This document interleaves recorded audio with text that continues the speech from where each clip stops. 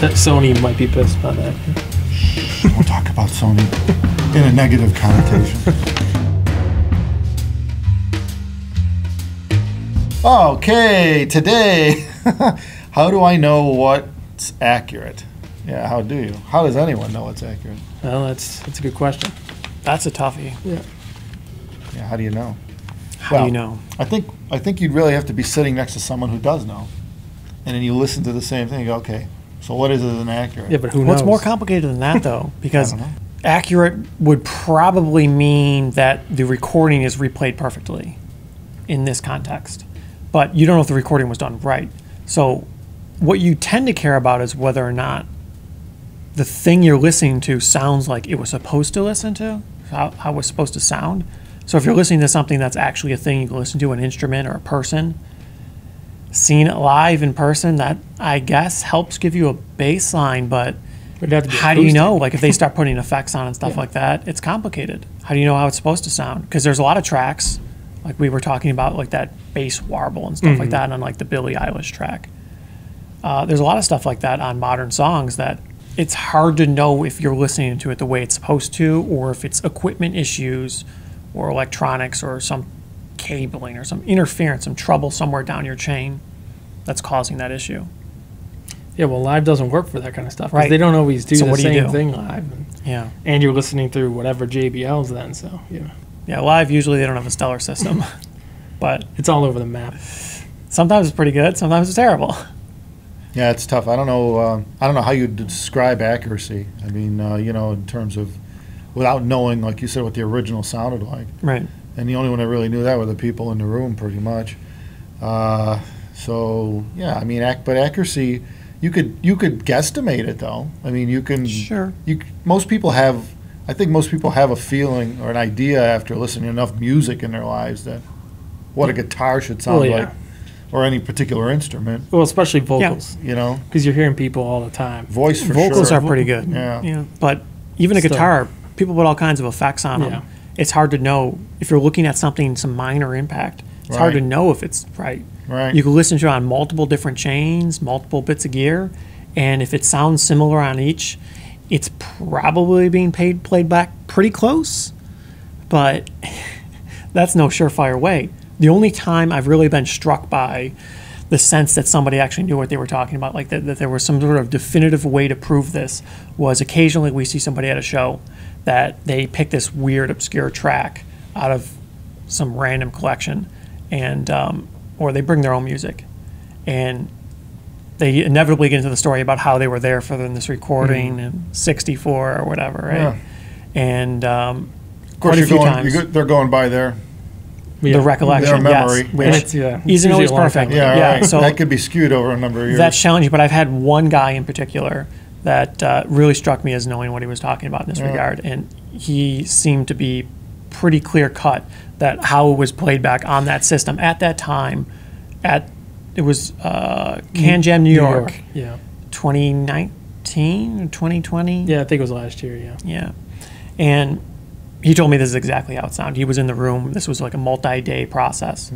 And this is exactly how it sounded. But no one has guys like that laying around. Not You usually. don't. Hey, man, come over here. Tell me if this is accurate. Well, the thing I found interesting about that is apparently he was going around it and listening to this Same particular track track on on everything. different sounds. Oh. And so that's why he was That's telling me pretty about cool. it. Right. Yeah. Yeah. So I thought that was kind of interesting. Yeah. But You don't see that too often. I saw it Once in a 3 while. times. Yeah. So aside from that, though, how do you really know? How are you sure? How do you achieve enough confidence? Maybe we have to look at this from another direction. How would you describe something that's not accurate? Inaccuracies in playback. Yeah. You know? So okay, so if you can't describe what is, what isn't. There's really but there's a lot of distortions that occur in recordings and even through the chain. I remember years ago doing a Jack Johnson tune. I forget what the track is with the triangle in it, but it sounds like a cowbell on a tube. Oh yeah. Oh, yeah. One of the earlier Jack Johnson CDs. It's actually, if you look it up, it's a triangle there. Yeah. You run it through a 100-watt OTL tube Yeah, it's a amp, and it clang sounds to like it. someone's hitting a cowbell. That was on Brushfire Fairy Tales, right? Yeah, I think so. Yeah, and it's like, Yeah. you know, it's funny because and if you listen to that solid state, it sounds more like a triangle, and it just shows you how different systems can take the harmonic balance or structure just a single instrument and change that. Yeah. So, and I don't think necessarily you have to pick on tube versus solid state. And I'm not saying that all tubes do that. Probably but this not. particular LT amp actually sounded, it was a Jewel Electra. It's beautiful sounding amp in terms of sound. It was a beautiful sounding amp with the right speakers. It really was. You know, hand built, all this stuff. They're out of business now, but their products still exist. But anyway, yeah, it obviously added coloration to the music that didn't exist in the original recording. You know, and some people like that. Yeah, you know. So accuracy isn't the end all. I guess. Yeah, so I mean, you know, there's something to be said about accuracy because there were a lot of people who fell in love with that type of amplifier, and it's not to say that it distorts the hell out of everything, but it, you know, and I don't even know, like, you know, from a measurement perspective, which I don't want to talk about measurements, but I don't even know how you'd quantify that one, right? Because it's not going to show up in the freak response, I don't think. I mean, that you put in a triangle, you get out a cowbell. Like, cowbell wave? Yeah, I'm not really sure what distortion characteristics would define that, other than a harmonic, the display of harmonics on like a sine wave coming in. You know? Well, that's the challenge with this stuff, because in my experience, the vast majority of people really don't care if it's accurate. Only a small portion do. And I understand why you might be interested in accuracy. The challenge is it's near impossible to ensure that everything in your chain is playing back properly. And even then, the mic placement, the mic type style, how it's recorded, the mastering and stuff like that, all this is very important to ensure that what actually happened is recorded and processed Well, that's properly. the thing. I think a lot of artists don't want to be accurate about. Well, it's they're not a priority, trying to right? be accurate. You're trying to be enjoyable. They're trying to create something. Yeah. You know, and they have their own way of doing it. So guitars are, like you said, distorted all the freaking time. Most of the time. Piano, I think they really try to record piano, but find that it's rather difficult to shove a mic up the ass of a piano and expect it to sound good. It sounds like a mic shoved in a piano, right? And at a distance, now you got a room involved. So again, it's accurate in the sense of the room that it's in. Yeah. But it's not really accurate. It's not what the piano sounds like if you're sitting behind it. So what is accurate with an instrument like that? I don't know. It depends on the beholder, on how somebody laid it down, how they recorded it, how they mic'd it. So, you know, really, you know, I think accuracy is kind of not possible. Well, it's the accuracy is in the eye of the beholder. Well, however you look at it. However you think. What's accurate to you? Because, I mean, maybe at the end of the day, distortions. People like certain distortions. Are you going to listen to something you don't like how it sounds? Even though it's more technically accurate? I don't know. Some people do. I know some people do. But most people just want it to sound the way they want it to sound. The only people I see that really want the highest accuracy they could get are the people that are doing the thing. They're in the art. Well, that's true. They're recording content or something like that. Yeah. Then they seem to be much more focused on that, but they're listening to a different thing. They're listening to how well it was recorded, mastered, or whatever, how the mic placement was, or the room it was in, or whatever. They're listening to different things than the average person's listening to. They're listening to how it was done more often than not. Yeah, not for enjoyment. Right. And so there's way different technicalities on the recording side than there is on the playback side. Yeah. They're looking at completely different technical things than we are listening, for sure. So in that sense too, I mean, you know, again, it's accurate on their end as far as they're concerned, right? They made the recording in monitoring and mastering it. They made the recording the way they wanted it to sound. Whatever the hell that is, we don't know at our end because we're playing it back through a completely different setup. But that's a real trick right there, because a lot of times people are calibrating their sound effectively to sound the way they feel it should. Studio sound. On their speakers or whatever setup they have for their playback chain. And a lot of times people inevitably find a flaw or some limitation in that playback chain. It might be 10, 15, 20, 30 years. You might never really discover what it was or what happened, or that maybe you've been mastering slightly askew the whole time. It's a real challenge, because sure mistakes happen all the time. Sure, but we're talking about typically fractions of a percent or some trivial difference. Like to the end user, it doesn't really make a big difference. And then who's ever to say they didn't want it that way too? It's tough, you know. Yeah. I mean, unless you got like vocals that are like skewed to one side or something, you know, or. Well, I'll tell you, recently it was like one of the few times that this happened is when we were listening to that track that was recorded at Abbey Road. Yeah. You know, listening to that, it sounded like 800s. Yeah. This is what 800 diamonds sound we know like. those speakers. Yeah. So we would the know. Woodkit track, right? Yeah. So we would know. It's we understood completely. Actually, you can tell how they mastered it. Yeah. Yeah, I 'Cause thought we that was really know- interesting. We know that playback sound. In fact, it's really inherent in us and part of what we do. I've never 'cause really felt that we're quite so familiar strongly. with their speakers. But yeah, that track was very clear.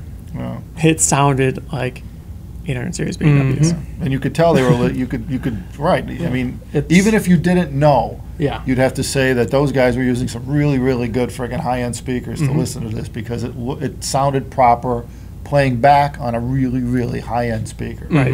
You know, and that's how things jive in accuracy, if you ask me. Right. If you had the exact same system that they were laying it down on to play it back, Yeah. then you could probably say that with some certainty that it's accurate to the sense of the artist Yeah, or the way that they intended it. But beyond that, it's not really possible because there's too many variables with amplifiers and sources, materials, and different sources and DACs and blah blah blah. You know, the whole system. Speakers. So speakers can skew the sound too in all kinds of ways. The crossovers have phase anomalies, and rooms have issues. So technically speaking, there's no way to be accurate to the original. Well, it depends on what you want to be faithful to. Totally, the yeah. artist's intent, or the mastering engineer, or the reality of the situation, what actually occurred on that day when they were recording Or what you're stuff. looking for. Yeah, I go on your side. What you're looking to like to listen to, Sure. because Yeah. really it's for your enjoyment. It's for Yeah. our enjoyment, the individual or the family or whatever's enjoyment, and you know what I mean. And it should sound good to you. Yeah. Screw everybody else. They don't like it. Too bad. Yeah, Should they can sound like what that. they like. Yeah, you know? I mean, you see straight. this stuff in all different kinds of things, like TVs and stuff. You see people that they're hypersensitive to try to get the colors to be represented properly, so the colors are displayed exactly how they're supposed to. And Yeah. that's a reasonable goal, I understand.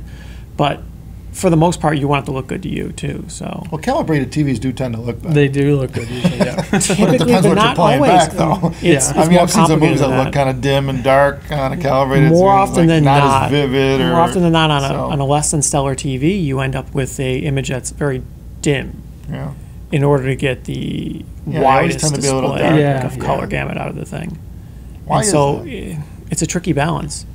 They recorded it. Yeah, I don't know. Them look like that. You'd assume they're using It's, calibrated my understanding is the monitors. limitation of the playback device. It's your TV is not capable of representing the colors properly Yeah. through all the brightnesses, and so Yeah. there's an optimum brightness that it achieves more colors than others, and I mean, audio's kind of like that too. it's yeah. a balance between the darks and the brights. It's the same deal. It's a with audio. dynamic range problem. Yeah, Yeah, right. same thing. Right. Same with audio. Yeah, same thing. But it's got to look good to you. It's got to sound good to you. So maybe it's a starting point to start at Yeah. reference calibration, but it doesn't mean it's the ultimate. Doesn't always mean it's best. A lot of people like color, and I don't Yeah. think there's anything wrong with that. If you want a little bit more flavor to your sound, Well, I great, know we've go been to for it. family members' houses and you look at it and go, Oh yeah. Yeah, yeah. some like green I really or want to blue or adjust something. this. Yeah, oh yeah. Right. Yep. It's like, but hey, if they like it, it's not my TV. Yeah, right. If you like it this way, that's Yeah, cool. and I know my one friend. He always has his TV on vivid. It's always like, oh Yeah. my god, way too vivid. But that's how he likes People it. like it, Yeah. yeah. So It's a yeah. little less And if significant. they looked at audio. our TVs, they'd Yeah. probably say this the opposite same Yeah. thing too. It's like, I don't really like Yeah. that. It's too this or it's too dark. Right. or No, he it's- did like my TV though. So yeah. But yeah. So we're right back down to that accuracy is not the end all for people who are subjectively enjoying their It's a music. reasonable goal. You're enjoying your music. You try to be as accurate as possible at playing it back, Mm. but not to the extent that it ruins your enjoyment of the music. That's a good way to put it. At that point, Yeah. you're gone too Then far. what's the point? Yeah, Yeah. right. What is the damn point? Yeah. Yeah. All right. We're not scientists. We're people. Humans enjoying music. So anyway, thanks for watching us, everybody, and please subscribe to us and take care of yourselves. Thank you.